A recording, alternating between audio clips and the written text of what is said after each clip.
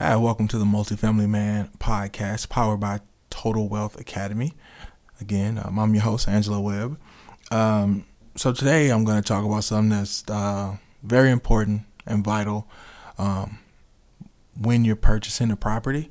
And this really makes or breaks the deal. This is when you know if this is feasible, if this is the deal you want to take down. Excuse me. If it's the deal you want to take down. So it's called due diligence. I'm sure people have heard it. Some people say DD. But there's three parts of due diligence.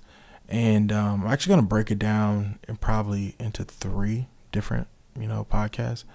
But just to name the three, it's physical, financial, and legal. All right. So I'm kind of going to go through the process of each one and kind of do a brief overview of what that actually means and what you need to do in that process. And if anyone listening wants an actual copy of these things, feel free to email me at angelo@totalwealth.com. And I can send you the one that I use.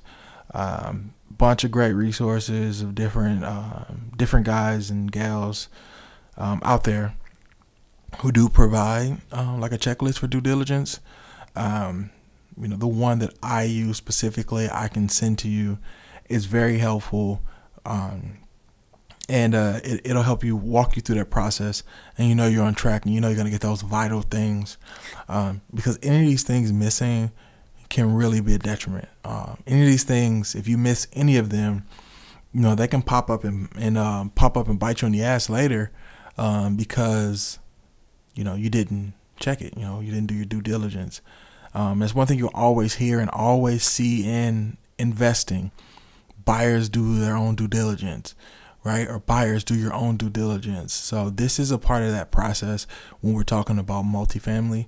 And it is extensive. It is, it's a big asset, man. It's not a single family home. This is a tremendous asset, very valuable asset that you're going to be using. And it is up to you to verify this stuff, right? I've always said trust, but verify, right? So verify. The biggest thing is whenever you get a OM or offer memorandum from a broker, they will give you the pro forma numbers, right? And again, what the pro forma means is, imagine your grandma talking about her favorite grandson to her friends. That's what pro forma is. There is nothing bad, right? They're a catch. They're handsome. They're tall. They're wealthy. All right, they're strong. They're a sweetheart. They know how to treat a lady. They're all this shit, right? So that's what pro forma is, man. It's at the end of the day, it's BS, right? It's what this property could be, right? So the due diligence is going to let you know exactly what the property is, and that is what's going to help you buy at the right price. We never buy based off pro forma, right? We buy on actuals, and we have to do the due diligence to run into what the actuals is, figure out exactly what the actuals is. That's why we do the due diligence process, okay? And every price can be negotiated. You might have offered $3 million for a property, and after due diligence, you see that the NOI is $50,000 lower than what they said, right? Or what you initially thought. Once you go through due diligence, that's when you start making those adjustments on. You make those adjustments on your offering price, or you can ask for certain credits, repair credits. If they say it got new roofs 2 years ago, and you go through there and you're like, bro, listen, these roofs 15 years old. All right. That's one of those things that you can look back and say, all right, listen, you said they were new. They have obvious damage. Our inspector or our roofing guy says this is how much it's going to cost. We would like a credit, a buyer's credit or a repair credit at closing. Right. And then that will, ultimately affect what you have to bring to the table. So, but let's get into it. The first one is physical due diligence, right? And it is exactly what it sounds like. I actually have the actual checklist here that I'm just going to go through to make sure I don't miss anything. This is what I always use, no matter how many times I do it, I always use this checklist, right? The moment we think we can just do it off the top of our head and we don't need this fundamental and basic stuff is the moment that we make a mistake. All right. So I use this. So the first thing you want to do is get as-built plans and specifications. All right. You can get this at City Hall, and you want to know exactly what it is, right? You don't want their what they say it is. You want to know what it is legally on paper. And this is also a good way to know if anything has been added, right? Did they alter any of this, and did they alter it without approval from the city? Did they add a room on, they add something on without approval from the city? Because what can happen is once you purchase it, a lot of times once you see a big purchase like that, people from the city do come around, right? Or there are certain permits, like you might go to fix up certain things and you need permits, and they're like, listen, we don't even have this down. You have something there that shouldn't be there. And then it becomes your problem, right? So this is why you really want the built plans and the specifications, right? So you do want to get the property condition report, soil, environmental, and structural, if there are any. Okay, you need to schedule and review physical inspections. All right, you need to do this physically, or somebody on your team, or a mixture of the two. Walk every unit. Just walk every unit. Most states, all you require is 24 hours. All the owner requires is 24 hours to get in to any unit. So you let them know you can break it up. If it's a big property, 100 units, do 25 a day. Right, and it's on the owner and the management company to let them know what units you will be going in on what days, between what times, and you will have access to those. This is very important. All right, a great syndicator that we work with here at Total Wealth Academy is Robert Martinez and Rockstar Management. They're amazing. They just bought, not too long ago, they bought a property that was huge. I think it was close to 500 doors. Their team inspected every unit except like 7 because those individuals had positive COVID tests, right? So obviously they weren't going to just walk in there. So you're talking about, I think it was close to 500 doors, and they got into all of them except 7. Right? You have to get into every unit and inspect every unit so you know what you're getting into. All right, don't do 10% and then just, hey, these 10% are good, the other 90 have to be decent. That's not how it works. Get into every unit. All right. You also want to get previous appraisals if they have any. You need to schedule a termite inspection if needed. Right. Some areas you might need it, some areas you may not. You also, if they are not owner managers and they're using a third-party management, you have to get a review of the property manager contract, right? Because the way the contract is set up with the third-party management company may not be a win-win, right? It may be a win for the property management company, but not for the property owner. All right, so you do want to review that and see, that's really start the process too if you're going to keep that third-party management in place. But to be real, if it's a property that is a value-add property like the ones that we tell you to go after, and there's a third-party management company there, you probably don't want to keep them. It's a value add for a reason, and it's because it's being mismanaged. So why would you keep the manager there, right? If, in baseball, if the manager's doing a crap job, you change the manager. So it's no different, right? It's your organization. If the management company is doing a shit job, you get a new management company, all right? And when you do decide on that management company, make sure that management company specializes in that type of asset, okay? So that means don't go find the third-party manager or a management company that specializes in A properties and A neighborhoods and put them in a B property in a B minus neighborhood. They don't know how to operate that property, okay? So you find the third-party management company who specialize in B properties and B neighborhoods. Or if you're doing a C property, it needs to be a third-party management company that specializes in the C, in a C neighborhood, in a C property. Those are all just ran different. There's certain things that you do and don't do in each one of those categories. So that management company needs to know what they're doing, right? And I can help you vet them. Us here at Total Wealth Academy, that's one of the things that we do for our members, our Comres members. We help them vet third-party management companies. Okay, so that's something that's very important. I mean, that'll make or break it, honestly. The other thing you're gonna do, police reports on the property. Okay, and reputation of the property. So as far as reputation goes on the property, you want to go to apartment reviews, you want to go to Google, you want to go to Facebook, and you want to see the reviews. If they're crappy reviews, understand why they're crappy reviews, so you know that's one of your starting points, right? That's one of those things that we can say, hey, this is a problem that we can already formulate a solution with. Okay, so they say, hey, maintenance is slow. If you got 20 people saying maintenance is slow, guys, maintenance probably is kind of slow, right? And remember too, only the most disgruntled usually go online and post stuff, right? But if the common thing is it's slow, you know right away, hey, our maintenance is something that they could be retrained on, or the new management company has to have a stellar, record of having timely and effective and efficient calls for maintenance. Okay, and then the police reports. Police reports are huge because you'll also know the kind of clientele that you have there and the kind of residents that are there. And let me put this disclaimer out. In my portfolio, I've had A, I've had B, I've had C, and I've had what we call war zones. I've had just as many police calls at some of my A's than I did C's. So don't automatically think that just because it's an A area that you're not going to be dealing with crazy people and police reports and all of that.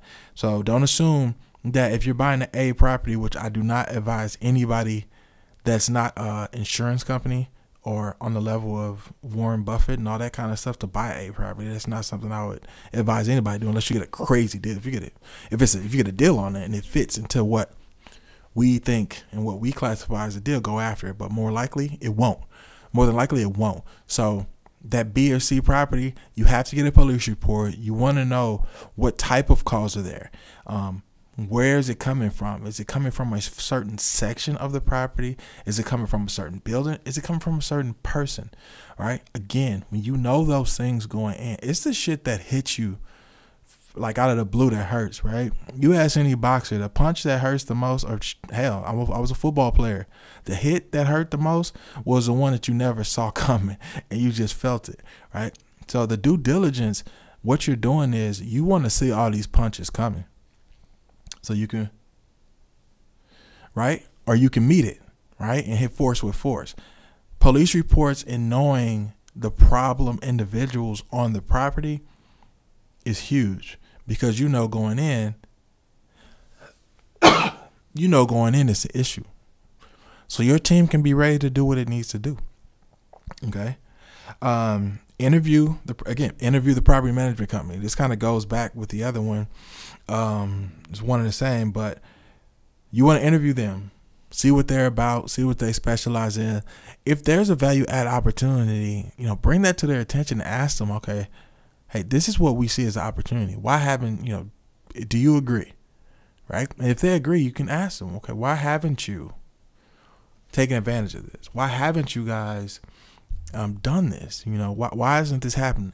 And guys, honestly, a lot of times it could be the owners, because ultimately the owners do have a lot of really, they still have the ultimate say. Okay, so they could let it know. There's been times where a manager actually showed me email correspondence between them and the owner, where they told the owner, like, listen, we're $300 under the market rent, and the owner did not want to raise the rents because they feared that they would not be able to occupy the property. They would get it fully occupied or keep it at over 90%. Okay, so it is very good it is a necessity to interview the management company, the manager, the manager on site itself, on the site of the property itself, and the management company. And you might see a lot of this stuff may not be operational for them, and it could be the owner kind of shooting themselves in the foot or holding them back from doing what they need to do. You also want to obtain the capital improvement history for the past 5 years, as well as the capital improvements potentially needed. So you should already know the capital improvements, potentially needed, right? At this point, you can just go online, right? You can go online and see that. You can see exterior pictures they got on apartments.com and stuff like that to see if if it need gutters, like shit, I mean, you drive through it and know from the outside. But it's very imperative that you know any capital improvements they've done in the last 5 years, so you can know if they've done anything. They may not have done anything. They may have done some things. So you can start to cross off your list as things that you don't need to do, right? Or add to the list of things that you do need to do. Inventory of personal property, furniture, office equipment, tools, etc., to be left behind for your use. And that's kind of self-explanatory, because when you buy that property, you're buying an asset, right? So realistically, that stuff should stay there because that's part of the property, right? That's part of the company, right? So the way the office is set up, when they hand the keys over, the office should still have everything, right? Another thing is apartment rents and spaces available, right? You want to know how many turnable units they have, how many down units they have. That's important, right? Because if you're buying 100 units and 15 of them are down, that means it needs a significant amount of work, right? It might be 15 are down, right? Or it might be 5 down, 10 are turnable, which means that they just need the work. If something's a down unit, that means it needs a lot of work, right? Something turnable means, hey, it needs the work. Every unit that somebody moves out, usually it's just a turn. You turn it, you rent it. Turn it, you rent it. If there's significant damage, that's when it's down. So you need to know those numbers, again, because that's ultimately going to affect the purchase price. So the next thing you're going to be looking at is any outstanding building construction or unfinished projects. Okay, so if they started remodeling one of the units, right, you need to know that. Or if they're redoing the gym, you need to know that. So you need to know any outstanding building and unfinished projects, because you'll have to finish them. Or again, you can say, hey, based off of your numbers and verified with our numbers, it's going to take another $20,000 to finish that amenity, right? Or those 5 apartments are going to take a combined $20,000. That's a good way to get credits, repair credits, or project credits. So you don't have to take as much money to closing. You can get those as credits, right? Excuse me. And obtain 3 contractor rehab quotes. That's for everything. Listen, and your management company should be doing that. And every year there should be renegotiation with contractors, period. So if you need a new roof, even if you got a roofing guy, right, or a roofing gal, you have them come and you have 2 other people come, or 2 other companies come. You should get 3 contractors or 3 companies looking at every project needs to be done. So you can always make sure that you are, going with them competitive, not necessarily the cheapest. Trust me, the cheapest is not always better. They're usually cheap, especially if it's significantly cheaper, right? So you want to get those, compare their bodies of work and the feel that you get from them before you make your choice. All right.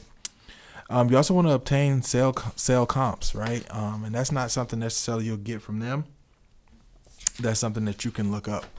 And you just want to see what everything else sold for. Now, remember, the property across the street may have 100 units. You may have 100 units. Yours might be worth $1 million. Theirs might be worth $200,000, all based off the NOI. But you still want to see what things around are selling for, right? So if you have one that was considered the crown jewel of the neighborhood or the submarket, and it sold for X amount, you'll know, like, hey, this is what this sold for. This is what it looked like. These were the amenities it had. This is what the rents were, right? And if you ever want to know what the expenses are, you can just kind of reverse engineer it. Like, it sold for this much, right? And you can just use the cap rate, right? Because a lot of this stuff's still going to be up for when it was listed. You can see what the cap rate was easily. It usually tells you what the cap rate was. And you can reverse engineer it by using the sales price and the cap rate to what the NOI was. And by knowing the NOI, you can know what the expenses were, right? You can say, hey, this is what they were charging. So this is how much, about how much they were making. This is about how much the expenses were. And it actually gives you a target goal. Say, hey, we make this change, this change, this change to match that product. right? And then we could be worth this much. We can sell for this much, or we can refinance at this much, right?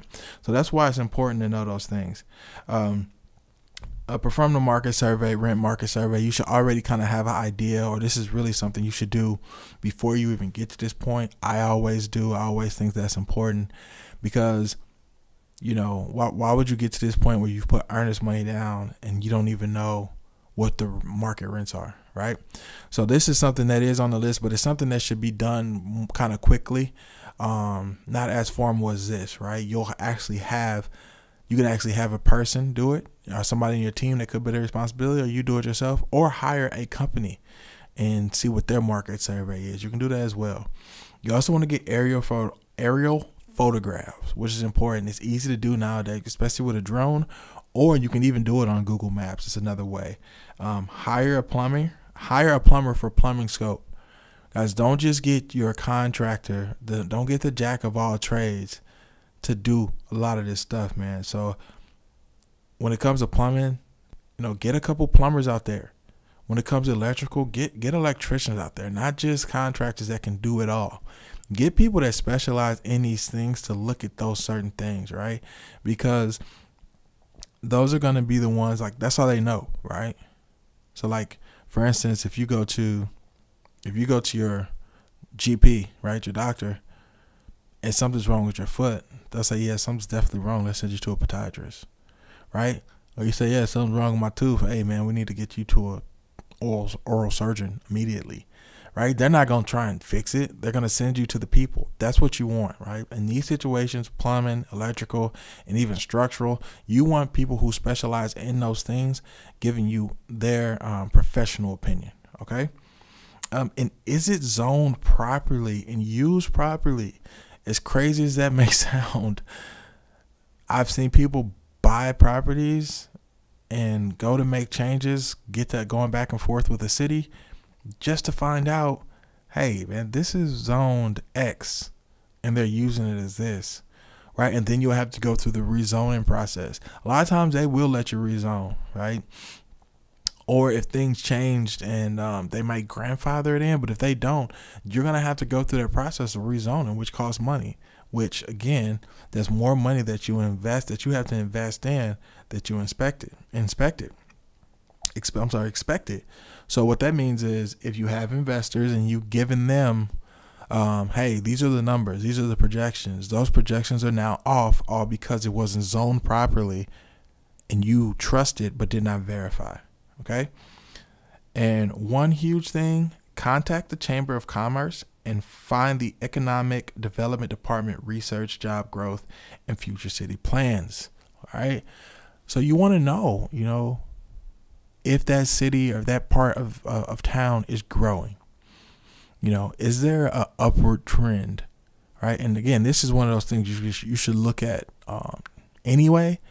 You use your free public sources to get an idea anyway, and then do the deep dive with the Chamber of Commerce. But you want to know, are jobs growing? Right? What type of jobs are they? Right? Does the city have any plans? Right? How awesome would it be to buy a property where the city is planning to put $50 million into the area, right, for parks and bicycle trails and all that cool stuff, right? Or to develop a commercial corridor, for that specific area, and the city's putting money into it, or they're getting grants from the state and all this cool shit.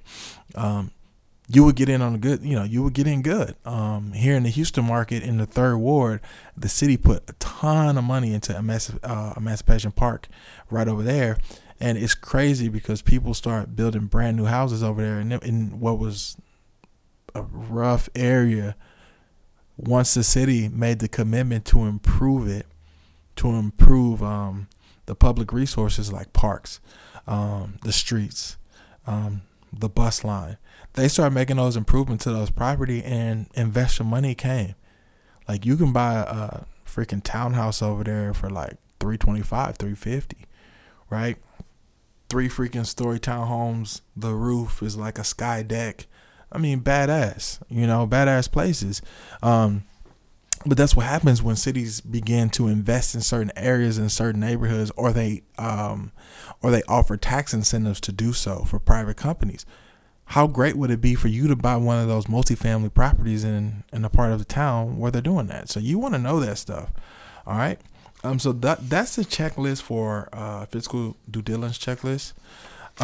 Again, that was the first one. This is going to be the first of a 3-part series. The second one that we're going to go over is the financial. And we're going to talk about that next time. Again, this is Angelo Webb with the Multifamily Man podcast, powered by Total Wealth Academy.